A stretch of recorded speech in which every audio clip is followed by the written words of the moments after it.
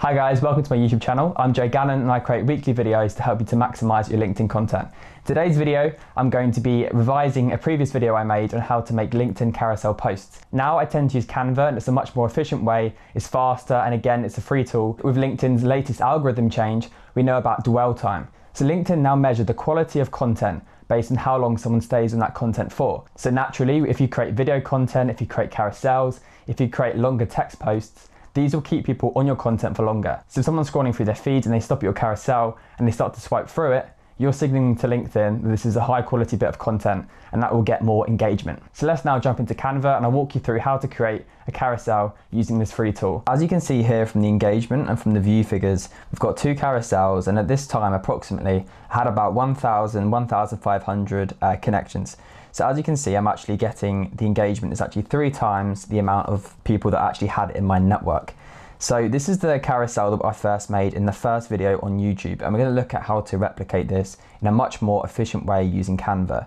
We're going to straight away go into create design, and we're going to use custom dimensions 1080 by 1080, which gives us our social media square, which is the sort of dimensions you want to use across social media if you're creating different bits of content. So to kind of copy the design I had previously, we obviously had an orange background. Now, if you're unfamiliar with Canva, you can upload photos and videos, you can browse their stock photos as well, and you have elements like icons, you can add your text here, and you can also choose different backgrounds. So we're going to go straight into backgrounds to kind of get our base layer.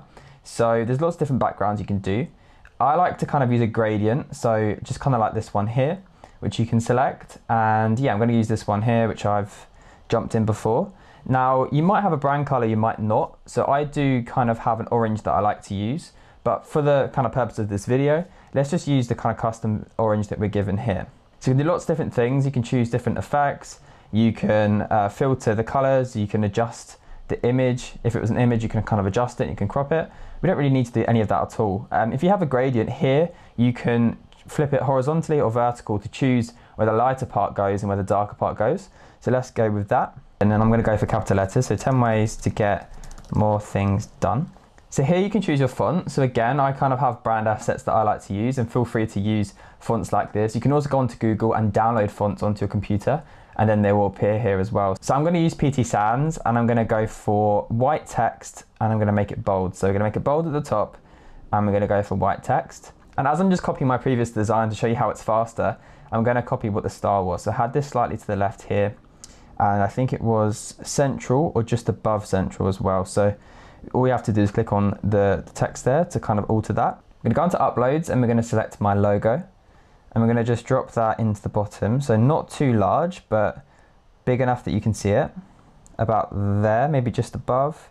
And then what we're going to do is we're going to grab text again, or you could already grab the text you've already created so you know it's in the same font. And here I'm just going to write my name in capital letters, and I'm going to reduce that size. So you can do that at the top here, or you can actually grab it and reduce it like this. And then we're going to put this at the bottom here. So we're just going to make that black actually to be more subtle. Okay, cool. So already it's starting to look branded, it's starting to look good. That's kind of the branding that I had, and then we had images. So in the first video I showed you guys, I used emojis. I'd just get a text box like that. I'd go to the top of my Mac and I'd use emoji and symbols to bring up emojis. But with Canva, if you use emojis and download the asset, the emojis don't appear. So it's actually best to use their versions of emojis, which we have under elements, or it might be photos, one of the two. So I'm going to go for a checklist because my document is about 10 ways to get more things done. And then we're going to find a checklist which we like the look of. So this one looks cool to me. It's a nice graphic. It's a vector file, which means if you make it bigger, it kind of keeps this file. Alternatively, you can use a website called Pixel True, and you can find some really nice vectors and illustrations here. And also you can use unsplash.com. So this is already looking very similar to the design I had at the start. And as you can see, if you're kind of scrolling through your feed, you're going to be more impressed with content like this, as it's going to stand out. To make this really quick now, we're going to just duplicate this slide, which gives us a second version. So now we've duplicated the slide, and what we're going to do is we're going to have the photo, the other half of it slightly overlapping, but we're going to have it overlapping here. So we're going to copy this and we're going to paste it, and then we're going to just drag it along until the image matches up with what the previous slide was. Super simple. And then we're going to delete this image. So on my previous carousel, we then started to have stuff centralized, and we had 1 out of 10, and then I started to list what my 10 ways of getting more things done are.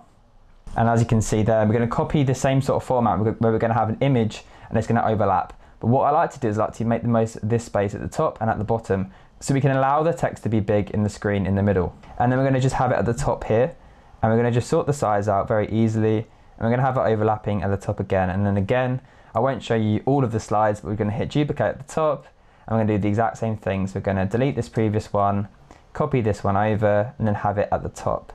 I'm going to just jump out now and kind of show you the finished carousel, because all I'm doing is simply going into each slide now, changing this text here, and then changing this text here. To get these arrows, all I had to do was go onto elements, and we just looked at different shapes. So we just typed in arrows very simply, and we have all of these different types of arrows to use. So I think I used this one, and I just changed the color here to white. And I definitely recommend you have arrows, because it really helps to encourage people to kind of click through the document. And yeah, just to kind of show you the rest of the slides, so feel free to copy this design. Change the spacing a bit, move this a bit more to the left, and then we have the checklist overlapping. I went for a different image here, and then this overlaps here. I have equivalents of the emojis on Canva. So if you type in arm here, we've got all these different ones. If you type in muscle, I got this graphic from here, which was this one. They're equivalent of the emojis. And then we just kind of go through, and it's the same sort of thing. So this is quite fun to scroll through. And now I've shown you the design. The last thing to kind of show you guys is example of the last slide. So once you've got people to the end of your carousel, you don't want them to kind of think, well, that was great, but now what? I don't want them to kind of just click off after consuming the information. I want to tell them to do something. I want to give them a call to action. So here, my main purpose here is to get people to comment and tell me other ways that they like to get things done, other productivity tools. Did they find this useful? So I've got an image of me here, and I'll show you how to kind of create these ones in a second. And I've essentially just moved my logo over to the side, so I'm in the middle, smiley picture of me, and potentially here though you could have the URL for your personal blog or for your website. But I definitely like to have a picture of me and to be more personal in saying, what would you add, asking people a question to really encourage comments. And obviously comments is how our content can be shown to other people. So now I'm just going to show you how to remove the background of any image. So Canva do offer this on the Canva Pro plan, but we don't need to use that. There's a great website here called Remove.bg. So if you're creating a new account on Remove.bg, you do have 1 credit available to you. This image here was just on their free plan. I ran out of credits and I downloaded it as a lower res. But as this is 1080 by 1080 and the image isn't too big, you can't really tell about the quality. I even got this little strand of hair here, and it's removed the background in between it. So that's a really good one to use. Lots of people use this for YouTube thumbnails. What we need to do now is to download it as a PDF. So we're gonna go up to the top here. We're going to choose the file type, and we're going to just choose PDF. I think PDF standard is fine. And you're going to download all of the pages to your laptop or computer. To upload the document onto LinkedIn, all we need to do is hit start a post, and then we just add the document here. So we click on this and we choose our file. So a carousel post, you're going to have 3 lines before the carousel appears. So I like to kind of encourage people to swipe through and to have an arrow to kind of show people to kind of click more and read the rest of the text here. So now you can see how the carousel is going to look. And you can kind of flick through it just to check your design is looking good. So let's flick through. As you can see, it looks good, it looks interactive, and it's encouraging people to post. And then we have the arrow at the end, encouraging people to get to the CTA, which is let me know what you think about this. Just select post, and your carousel document will go out into the world of LinkedIn. On my YouTube channel, I really want to give you guys resources. So I have a video on how to have 100 ideas, and also I have a video where you can download my free LinkedIn content calendar. I really hope the videos on my channel are useful for you, and please subscribe to my channel if you're not already. I'll see you guys in the next video.